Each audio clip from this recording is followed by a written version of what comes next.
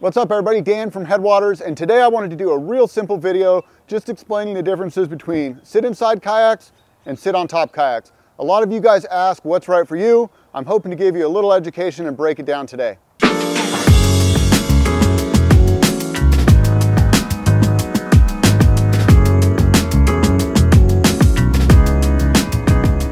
So I chose these two recreational kayaks because they're very similar in size and kind of similar in who would buy them.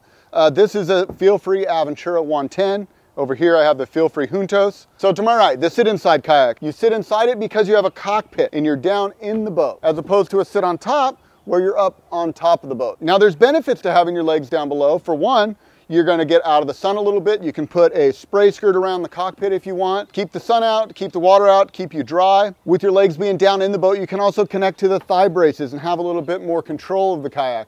If you wanted to get into edging or leaning, you're a little bit more one with the kayak than you would be if you're just simply sitting on top. And with the sit inside, because your butt is actually below the waterline, you can achieve the same stability, but with a much sleeker design. As you elevate your center of gravity up, the boat has to become wider to now compensate for that higher center of gravity. So the nice thing about a sit on top now is you don't have a cockpit to worry about. You don't have anything that can fill with water. The water comes over the top of this and it can just drain right out through the holes. You'll notice throughout the boat, we've got scupper holes here, here, and here. If a wave comes over, it drains right out. The water line of the boat is below those scuppers, so the buoyancy keeps the boat riding nice and high, and the water's just below those scuppers. So when the waves come over the top, it can just drain right out. Now in a sit inside, if the waves come up over the top and you don't have a skirt on, you now have a cockpit full of water. So typically if somebody's paddling a boat like this in waves in a chop, you're gonna see them wearing a spray skirt. This particular boat has a bulkhead behind the seat, which is nice because that means you can actually self-rescue or do an assisted rescue. You can have somebody grab the front of the boat, tilt it upright, the water's gonna drain out the cockpit and you can get back in from the water. Without that, you're kind of pulling the boat, swimming the boat to shore, and it's a lot more work. Regardless, if you're paddling a sit inside far offshore, you either want sealed bulkheads or get yourself some flotation. They make inflatable bags. They go up in the bow, go in the stern, and prevent the boat from filling fully with water. Now with the sit on top, you just don't have to worry about that. You can just hop back on. If I'm on the water, I can just grab on the side of the boat, pull myself up into the cockpit, swing my feet, and paddle on.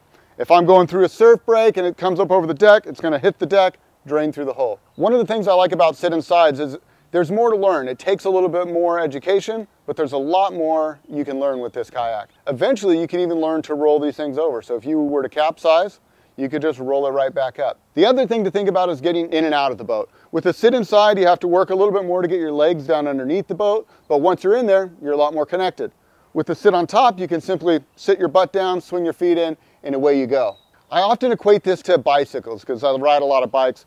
And to me, a sit on top like this equates to a beach cruiser. You swing a leg over it, you start pedaling, you got a coaster brake, there's not a whole lot to it. It's simple, it's easy to use, and everyone's having a good time. With a sit inside, it's like a bike with gears. There's a little bit more to learn, but you can also have a little bit more controlled experience. You can do a little bit more with a sit inside. A lot of sit insides will have perimeter deck lines and bungee.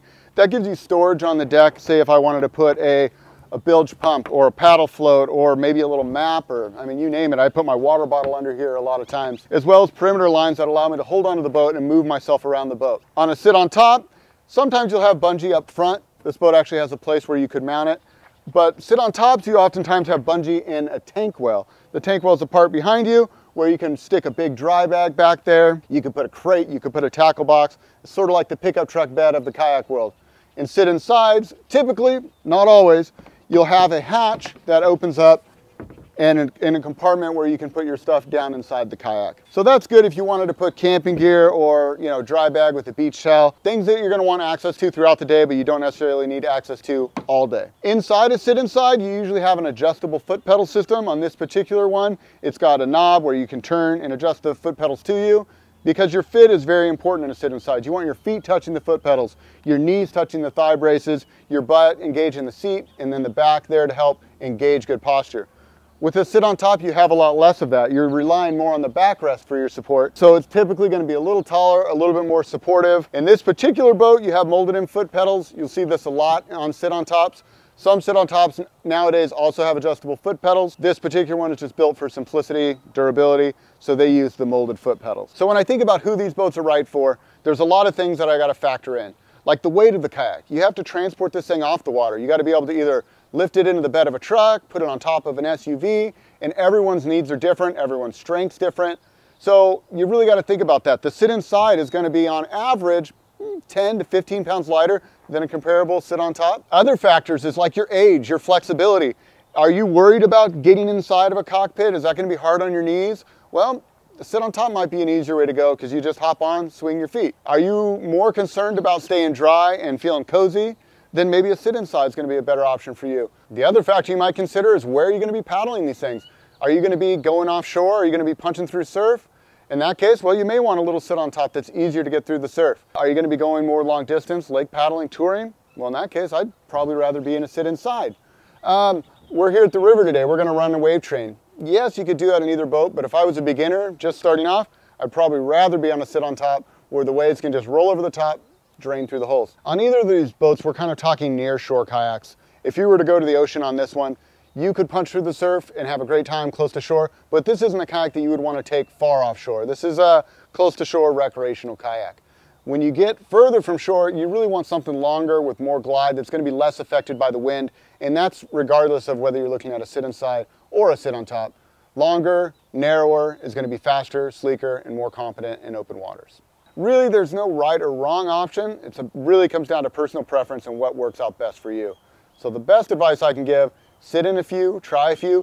If you have a local rental shop, maybe rent a couple and see kind of what your preferences are. But enough just talking about it. Let's go hit the water and see how these boats compare. So one of the nice things about a sit on top is just the ease of getting in and out.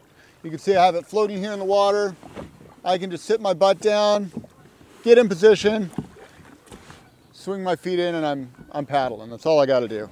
A sit on top is just a boat anybody can get in and basically immediately have success. Especially a recreational one like this. Just very, very easy to drive. You want to turn, you just give it a sweep and around it comes. A very flat, stable platform, so it doesn't feel tippy at all. It just feels like you can just sit on and go paddling. But you know what? I'm already wishing I had, there you go, a little bit more back support. You wouldn't think it makes that much of a difference having a deck to support your thighs, but when your thighs are supported, you can kind of use that to sit upright. A lot of times in a kayak, I see people kind of lounging back, and sit on tops are especially notorious for that. And that's why you'll see a lot of them with big chairs or lawn chair seats, is because it kind of tends to want to make you lean back.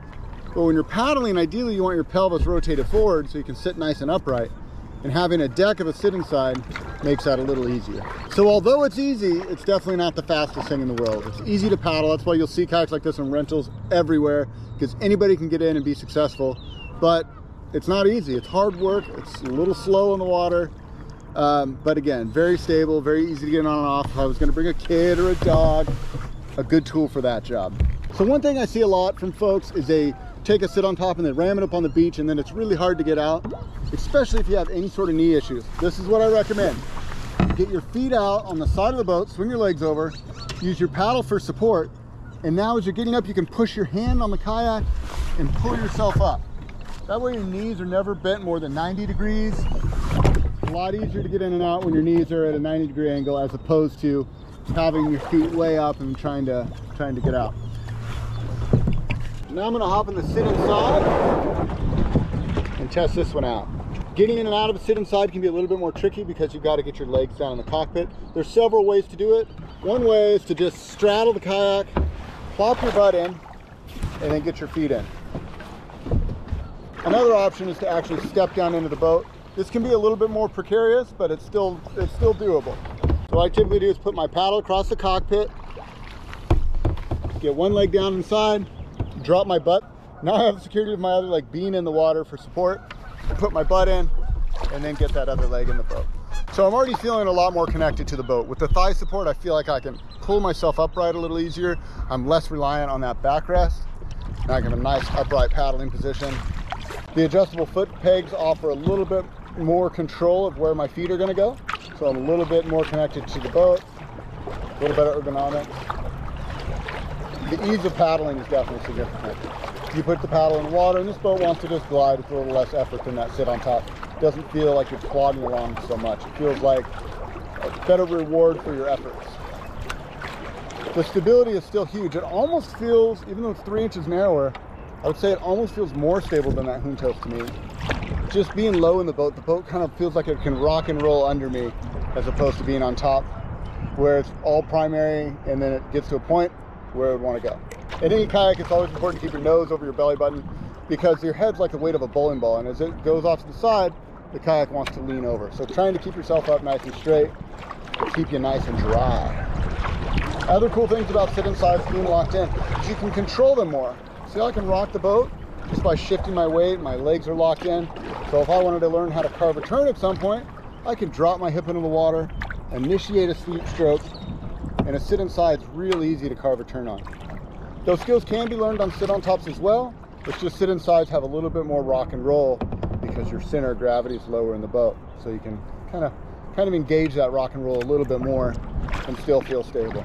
That's called your secondary stability. You've got primary and secondary stability.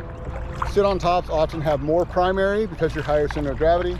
Sit insides will typically have better secondary because you're lower in the water. So sit insides can be a little trickier to get in and out of because you do have a cockpit. I still don't recommend going all the way to the beach because what happens is you get your bow on shore, your keel in the water, and then your boat starts doing this. So I like to get into some nice shallow water, especially here. We've got a long, easy to reach beach. And then I get 1 foot out at a time. And then I use that same technique of putting my paddle in the water and standing up. So a little trickier to get in and out, but definitely the trade-off is paddling performance on the water. So I thought instead of just talking about it, I really need to show you guys the rescue and the difference of a sit inside versus sit on top and the ease of how easy it is to get back onto one of these guys. Over we go.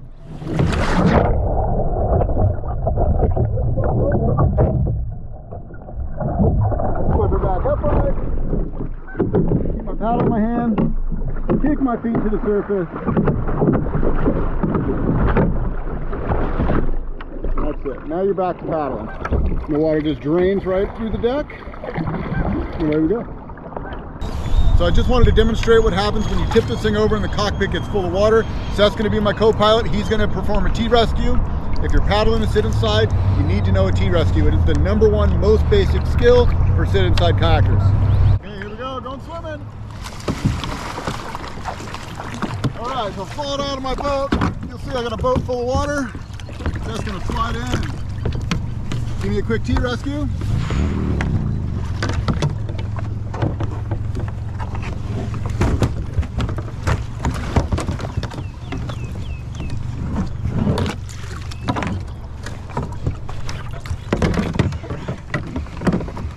Why those deck lines come in handy because I can grab my boat, work myself around.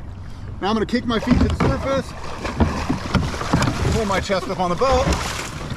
That's got me, I'm not going over.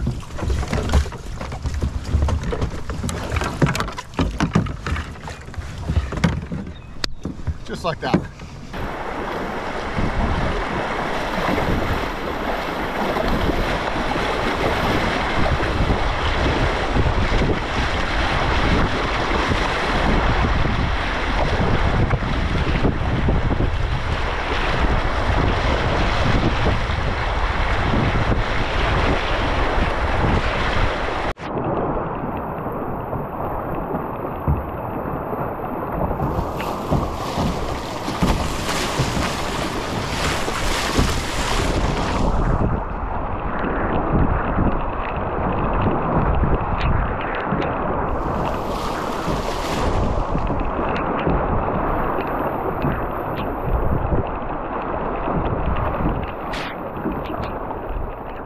So thanks so much for hanging out with us today, you guys. We hope you had as much fun as we did making this video. I hope you found it educational. If nothing else, we hope you found it entertaining. Until next time, this is Dan, wishing you happy paddling. We'll see you on the next one.